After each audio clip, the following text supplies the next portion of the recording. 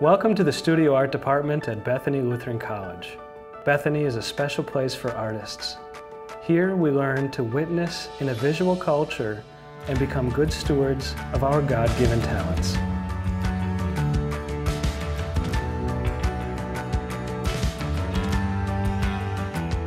Okay, today I want to talk about how to carve these plaster blocks that we poured in a previous lesson.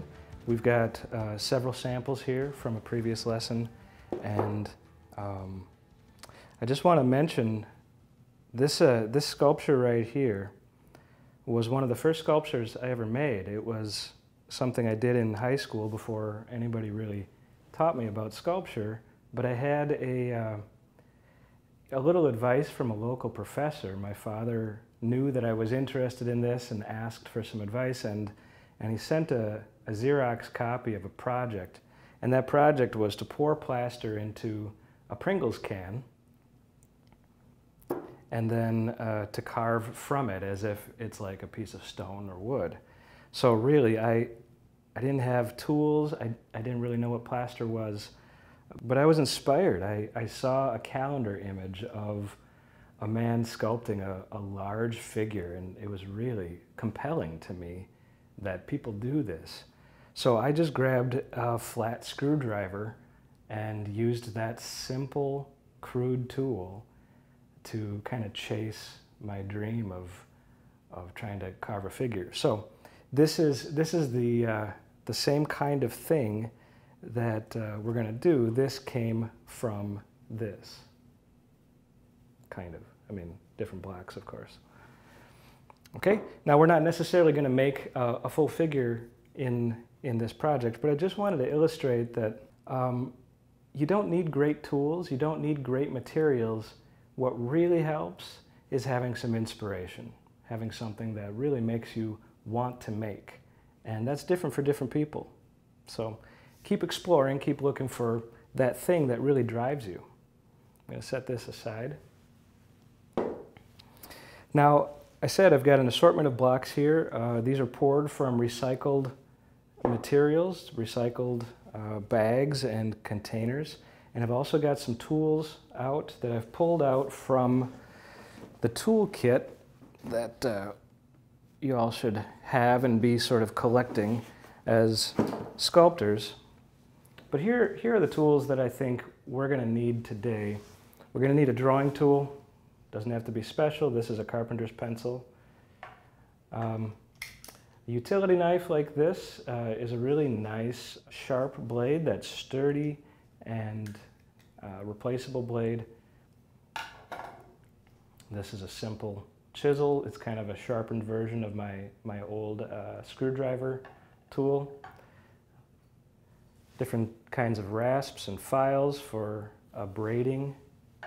And this is just a car scraper.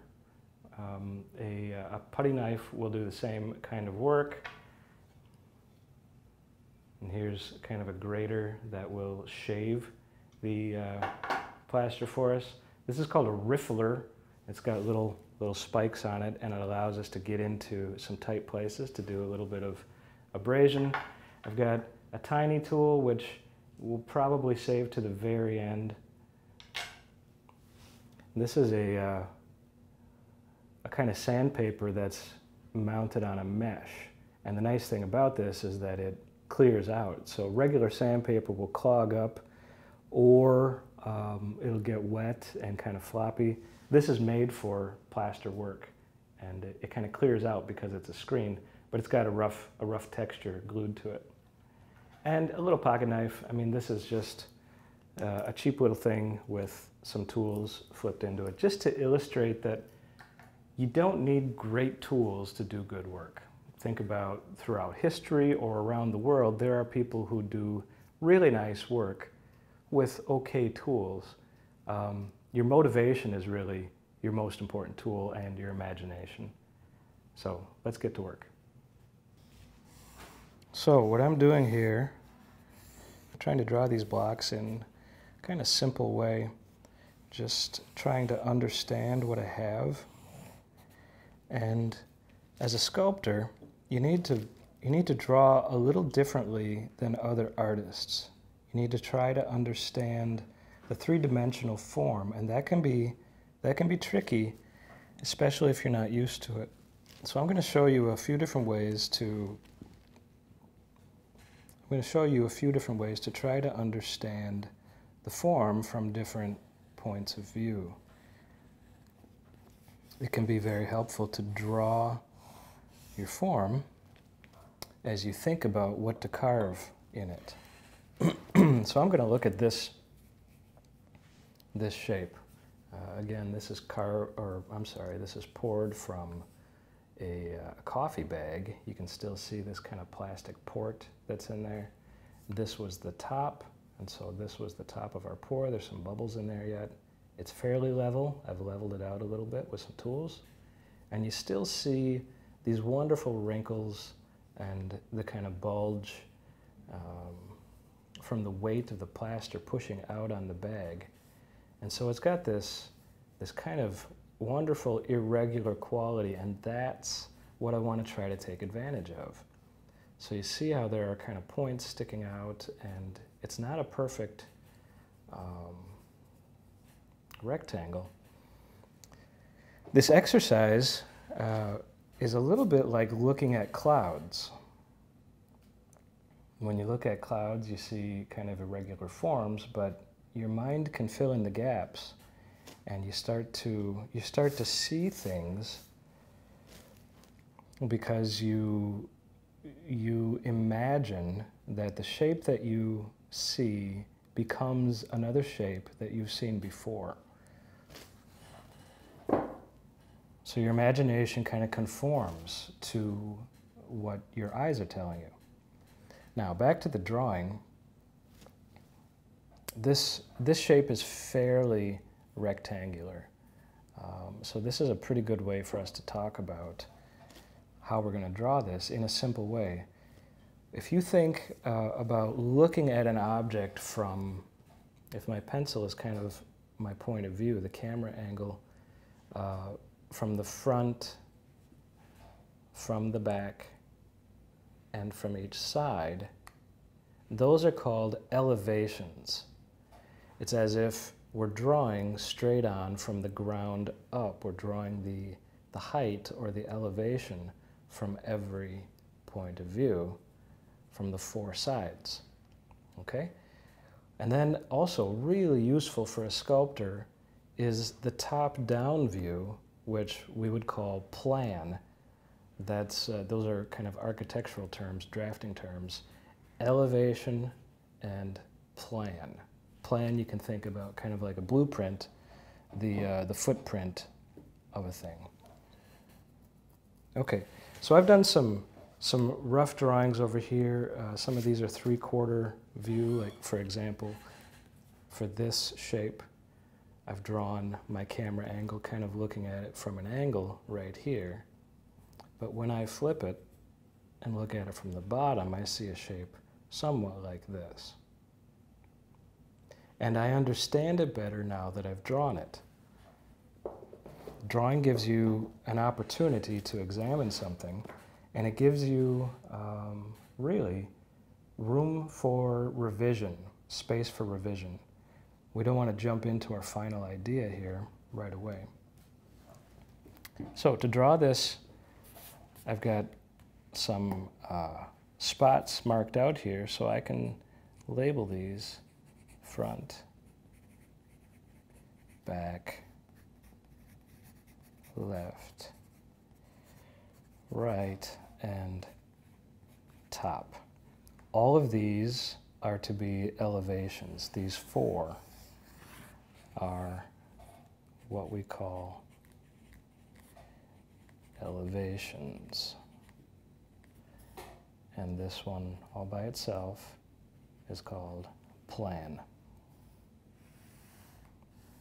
Okay, so some vocabulary terms that are really helpful for sculptors as they draw. So the front elevation gives me a couple seams here.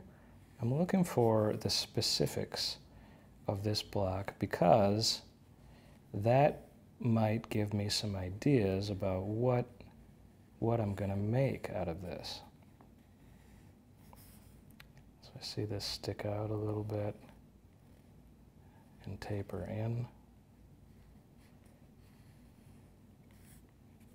I don't want to be overly fussy with these drawings. I want to find the main tendencies, the main forms, but I don't need to put a whole lot of effort into the making of these drawings. So I flipped it over to the back here. And I'm trying to hold this so that my eyes see the bottom as flat. You know, my brain knows that the table is flat, but my eyes have to have this tipped up in order for it to appear flat on the bottom. So I'll make adjustments. I'm going to move out of my boundary here because sometimes you're not right. And that's part of that revision idea, giving yourself space to change your mind. I like to call that responsive intent. You intend for something to happen. You think you know the outcome before you begin, but then things change. And so you roll with it. You respond. Your intent can shift and change and adapt. And as we are learning in the world, adaptability is a fantastic skill to nurture. Okay, so if I just write right on here, front, back, that will help me keep oriented according to my drawings. And then if I am looking at the front, this is the left, this is the right. And so I'll write that on here so I can keep it straight in my drawings. Left,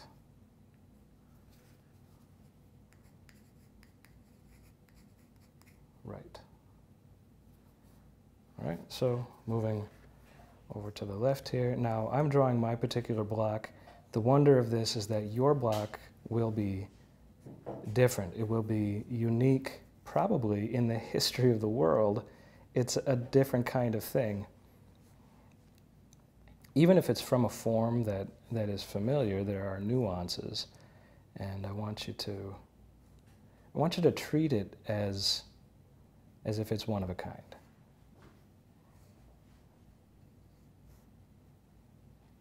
The thing that does is it helps you to pay attention. It changes your mindset from thinking that I know this thing, and it changes your mindset to thinking I'm exploring this thing. I have much to learn. Always be of that mind that you have much to learn. There are many questions to ask.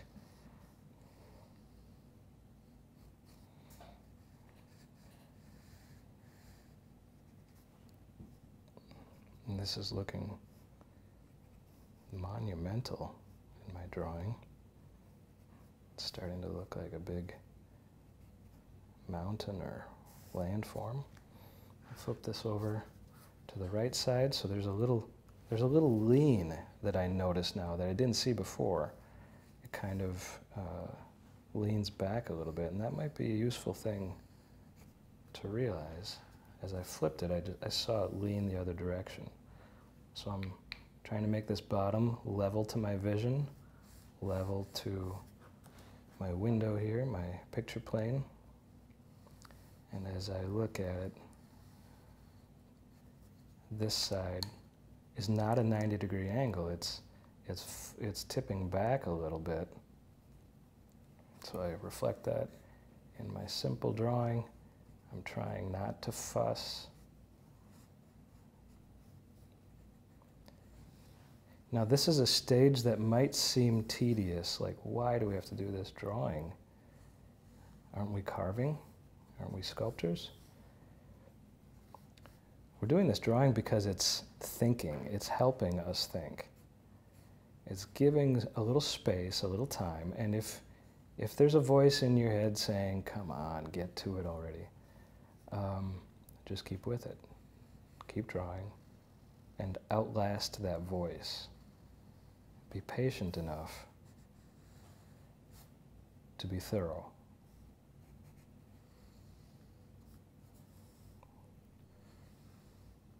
Because it's a different kind of thinking that we use when we're making art.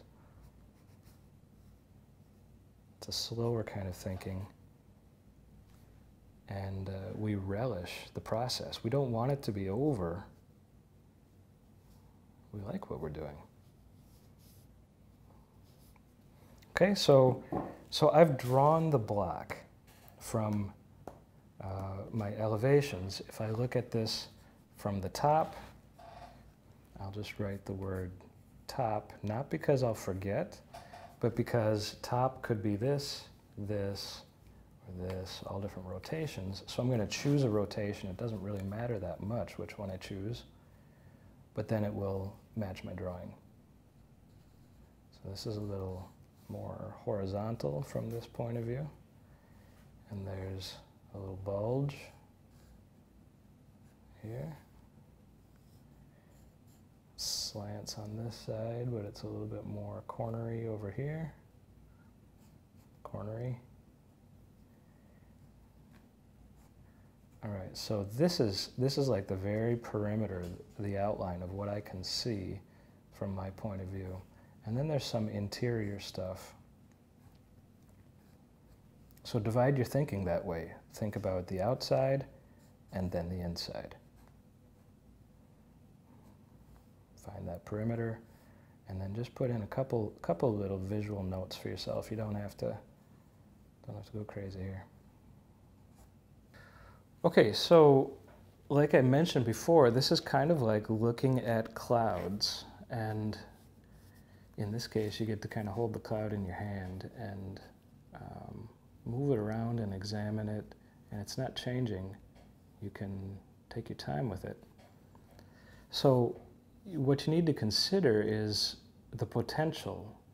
What could this be? And at this point, it could be 1,000 different things. You could take this a lot of different directions. And so you need a little time, a little space to consider that. And that space just to kind of like handle the block, turn it around in your hand, turn it around in your mind. Think, well, is this necessarily the bottom? You know, maybe the thing sits like this, and this is the front. Maybe it's a car, or a lion. Maybe it's an owl.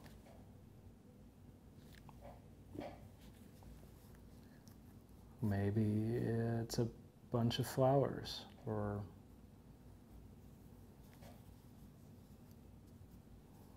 a vase, or a face. So you need to realize that this is not quite the time for choosing yet. It's not the time for saying no to ideas. This is time for what if, or maybe.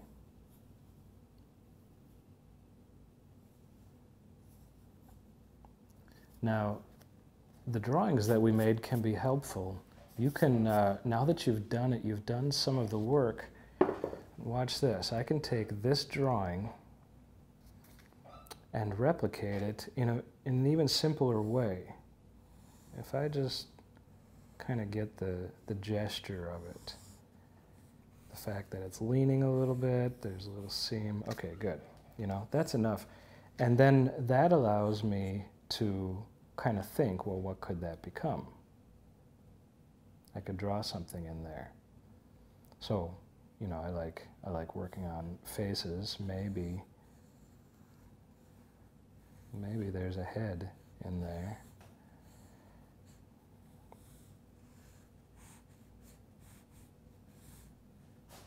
The hair could take up some of this space. You start thinking about what's contained in that block.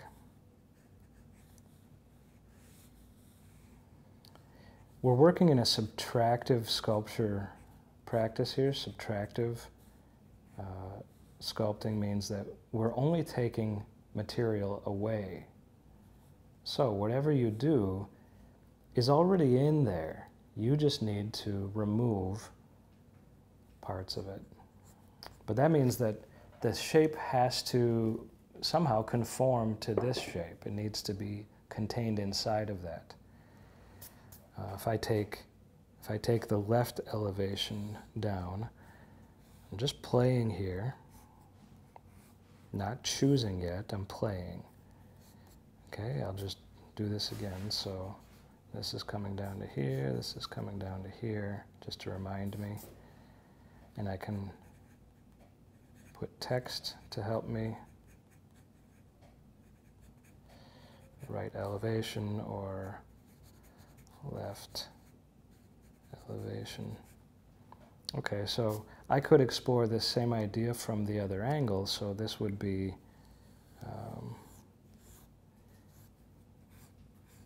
you know, how would this look if I flipped the block? I'm imagining flipping the block over, and maybe on this side we see more of the neck and the hair kind of wraps behind the shoulder. And we sort of see the layers.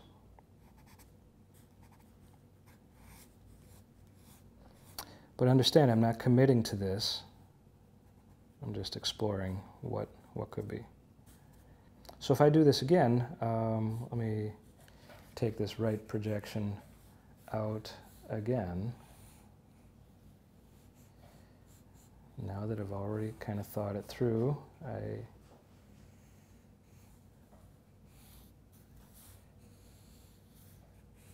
kind of familiar with it. I should have an eraser.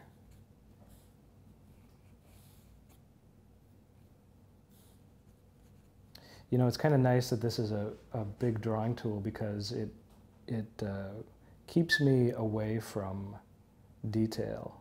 I don't need to be fussy at this stage, I just need to kind of explore freely. So the point here is I could do right elevation again with a different idea. What if this is an elephant? I just said that. I don't have an idea of how that looks. But, you know, it doesn't necessarily have to be realistic. So this can be a fun project where you sort of make things kind of wrap around and almost as if they're kind of trapped.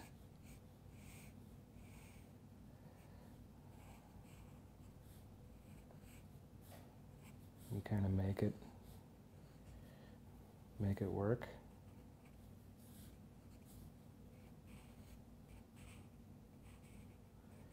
And that big ear can kind of wrap around and conform to the surface.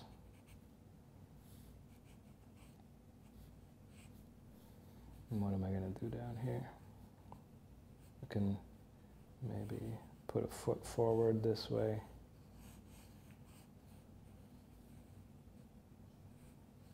Well, maybe he's kind of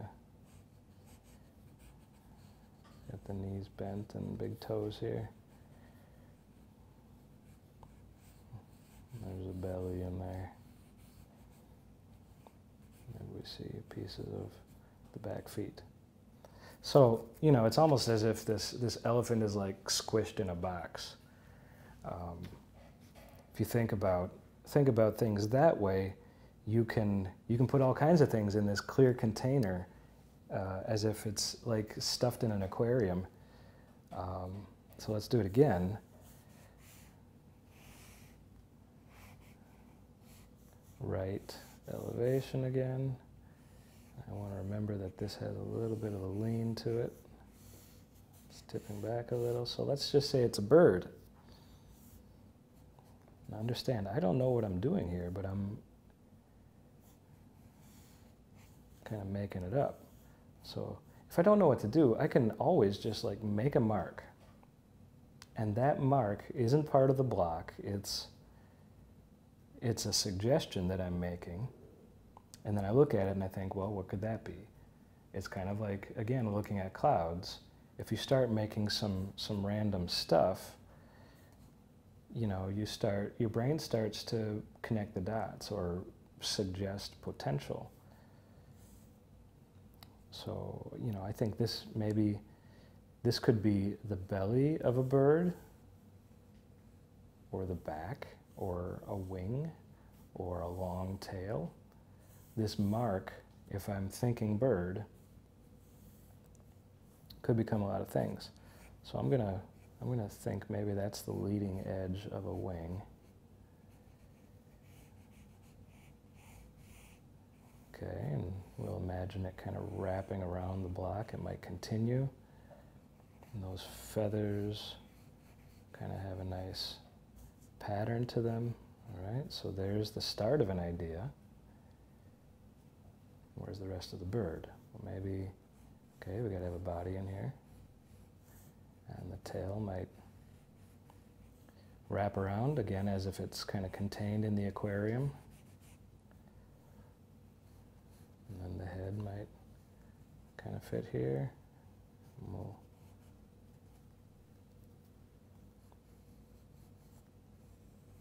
try some things out. So that other wing's got a little bit more space over here. Maybe that other wing maybe it can even kind of come up and then down.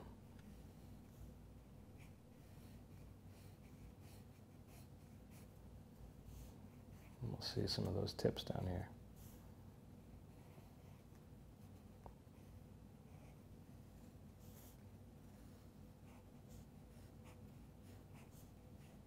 And now I'm trying to clarify. So, you know, I have searching marks here at the beginning of this thinking process. I don't know where I'm going. But as soon as I kind of have some anchors here, I can go over it again, and that's the iteration process.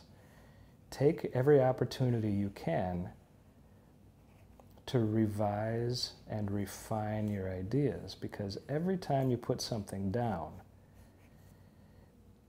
you're kind of bringing it into the world, and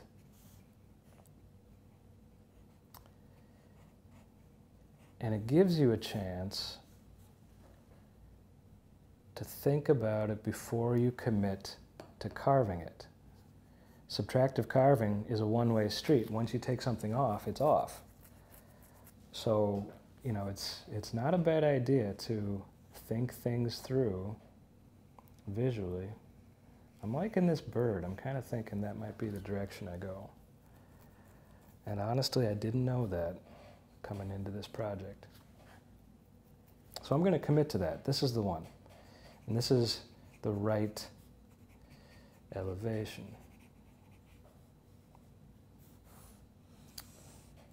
Of my bird. And so since I have that labeled here, I could draw that right on the plaster. And again, that's not going to be an easy thing to do, because now, instead of drawing on a flat surface, I'm sort of projecting the drawing onto this block with my mind's eye. So I'll look at my drawing and realize my drawing wasn't a perfect representation, so I'll have to have my mind active and making decisions along the way. You can certainly explore this. I would encourage you to explore this idea from other angles. What does it look like from the top?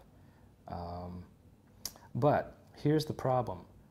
Once you start drawing on a block, your drawings will interrupt each other. They'll get in the way of each other if you draw on each side of the block. You kind of have to choose one side to be your primary drawing, because we're dealing now in three-dimensional space. So I'm going to choose the right side as my primary point of view, and there are major reasons why you don't want to be fussy with this. Importantly, understand that everything that you draw on here is going to get cut away. You know, we're just carving these lines away, but the lines guide our carving.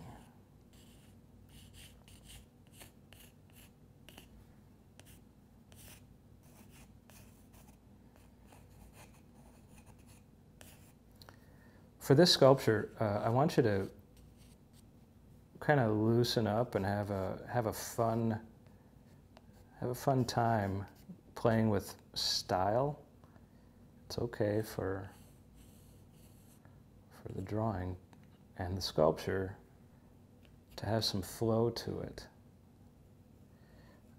It's always a good idea to get some references. So in my case, I should be looking at some photos of birds. I'm making this look maybe easier than it's gonna be. And so if you want to, you should probably be finding some reference material.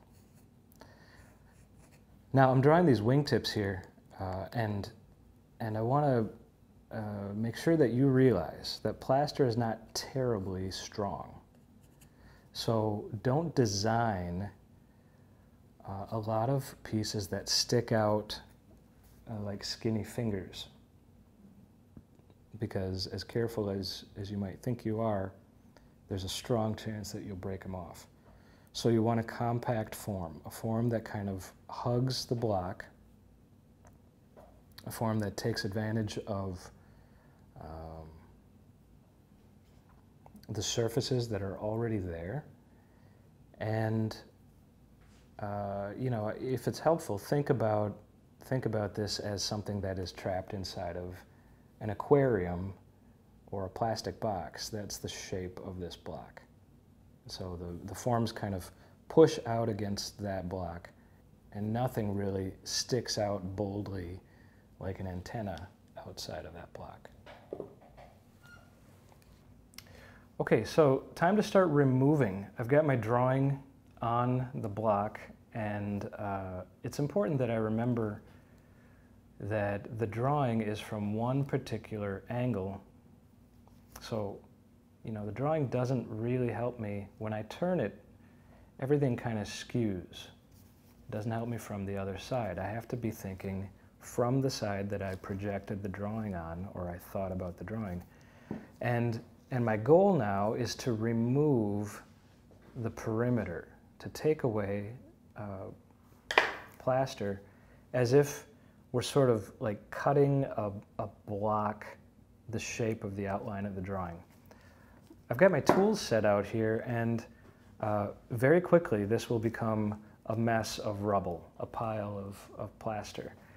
And so I always think that it's a good idea to have an organized workspace. The quality of your work is connected to the quality of your workspace or the environment that you allow. This is going to make a mess, but try to maintain some order in the way that you have your tools. So I've got them kind of set up here. I think this utility knife might be the most useful tool for this kind of removal. I'm also looking at the chisel here. That might be handy. Obviously this is sharp, and just a couple thoughts about how to use a knife safely. You need to hold the work in order to carve it. So you can clamp it into the table. You can hold it with your hands. You can even kind of hold it in your lap, between your knees. But really importantly, with the knife, always be cutting away from your hand. You could put a glove on for protection. So it's going to be tempting to kind of come towards yourself. Always find a way for that knife, in case it slips or something, plaster breaks or something, and it goes where you don't expect it to. Make sure that is away from you and not towards you. Don't put yourself in unnecessary danger. Okay, so, and if you need to, you can hold this block in different orientations in order to make that happen. So for example, I can hold this and use the table to kind of hold it and cut down towards the table, and my fingers are not in the way. As I work on this, note that I'm sort of scooping away from the block rather than digging deeper into it. If I keep on kind of digging that blade into the plaster, it won't remove it. It's just going to kind of cut a valley. And right now, my goal is to just shave off the perimeter according to my drawing. I want to obey the drawing at this stage. I don't have to think too much. I just need to look with my eyes. I did my thinking with the drawing stage, and now I'm just working that line down to meet, working the block down to meet the line that I made.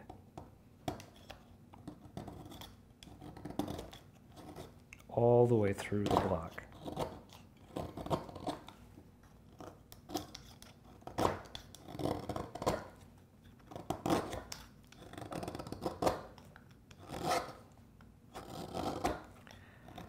They say a dull tool is a dangerous tool.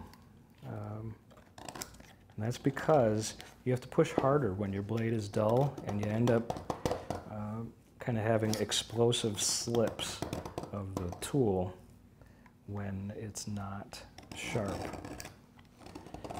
So, have a sharp tool. I'll teach you about sharpening or changing blades at another time.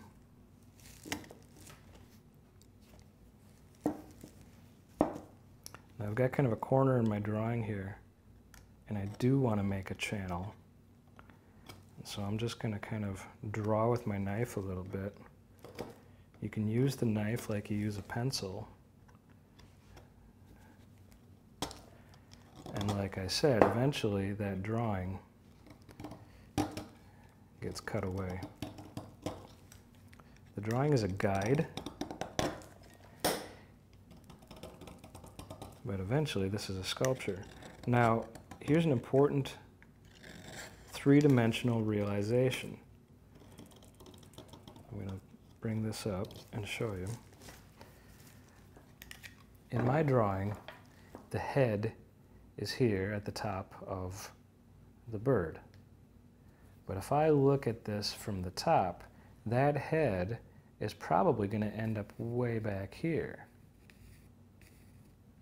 So as I cut this channel, I have to remember that I'm making space further down the line. Right? So 3 dimensions adds a whole new awareness. I used to have to think about how high and how wide is a thing so that I can position it like on a page. And this side of the block is sort of like a wrinkly page. But now, when you look at it from the top, you've got the added dimension of depth. And you have to be constantly sort of assessing and remembering what it is you're doing. And then making some bold decisions. Sooner or later, you know, I need to commit and think, okay, well, I could draw this on here now, and it's kind of funny because the head's here and it's also here. And then if the beak, if I take the tip of that beak straight back, you know, I can use my pencil to kind of almost project the head back to its location. And if I look at where the beak kind of has its meeting with the face, if I go straight back from this corner, I can kind of piece it together. See? I can look at that and sort of estimate where I want that beak to be. And the eye is back from there. But now suddenly, you know, we're going to be responsible for another eye that we couldn't see before.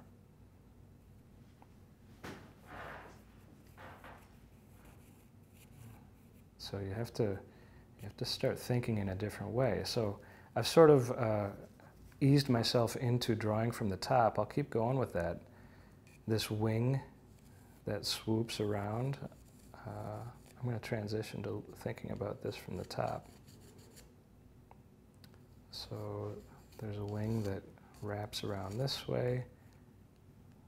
From the back, the body is going to have some depth there. And this wing is lifting to a point in this corner. So this that I drew is now back here. And it's not as high back here as it is in this corner. So I'm going to have to adapt.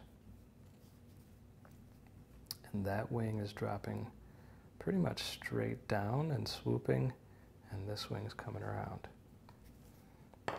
So that kind of gives me a map for more removal. I'm going to come across this side and get my tools organized and kind of round it off. I'm holding the block securely with my left hand, but cutting away from my hand into the table. So I've got the block backed up on the table. Always find a way to be safe. It's a little bit of extra work, but that is what we do.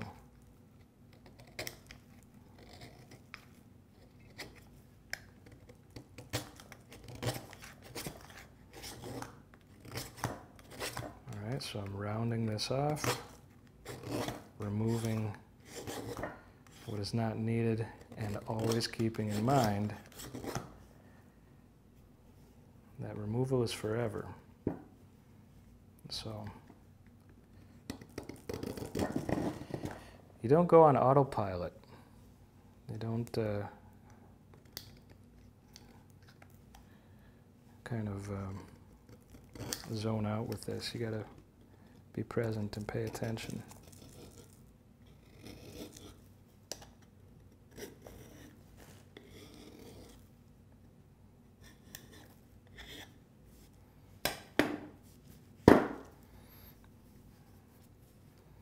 Every now and then you need to stop and think, okay, what have I done? Do I agree with it?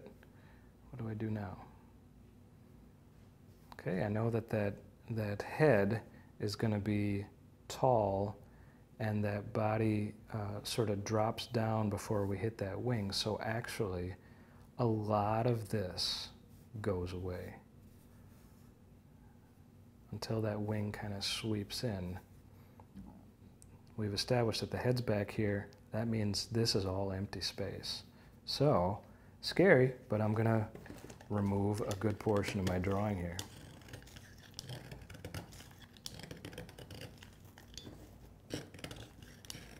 You do need to be brave. I can tip this on its head to carve.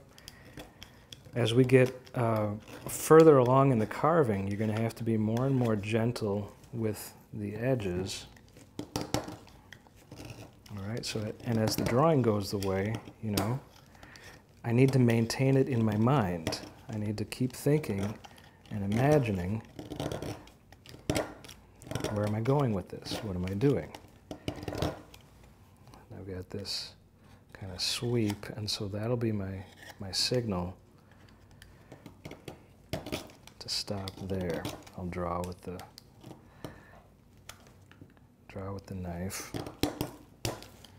and try to make graceful curves and marks even as I'm exerting some pressure here.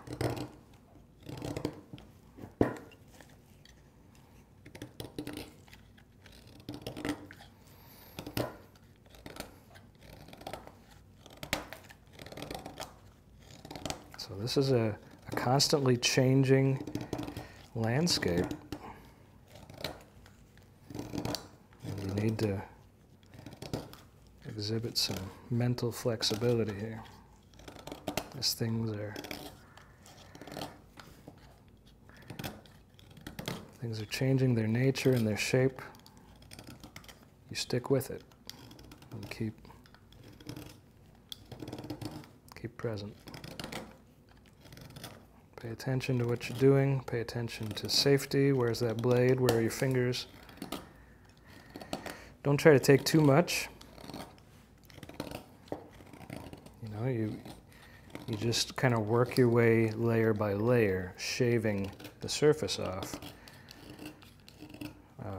You can break off more than you want to if, you know, if you dig too deep, you could have an explosive pop and a surprise that you're not wanting. Now I'm kind of carving up to the head here. I'm working up to the head that I drew on the top before. Slowly working layers back. This is a colored block because I poured plaster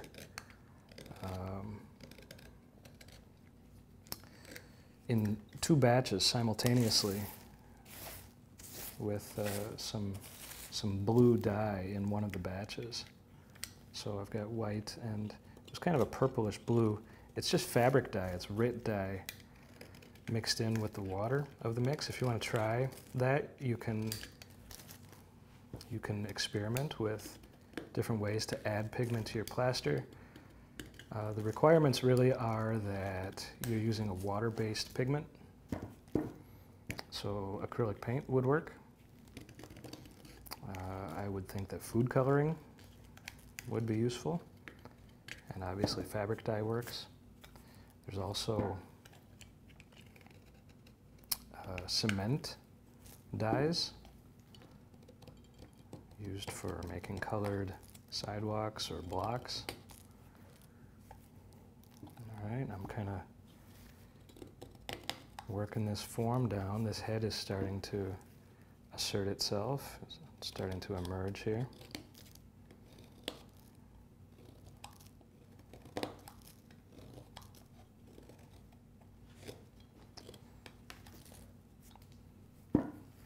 So you can start to see the head's going to be back here, and just like at the beginning when I was kind of projecting back and cutting the outline, I'm doing the same thing from the top. I'm kind of cutting this outline down. So I'm shifting my perspective. I'm going from different angles and doing similar work carefully. And if I keep on sort of moving and changing my perspective, I think I'm less likely to forget something. I'm going to keep on working this, and we'll come back in a little bit and show some progress.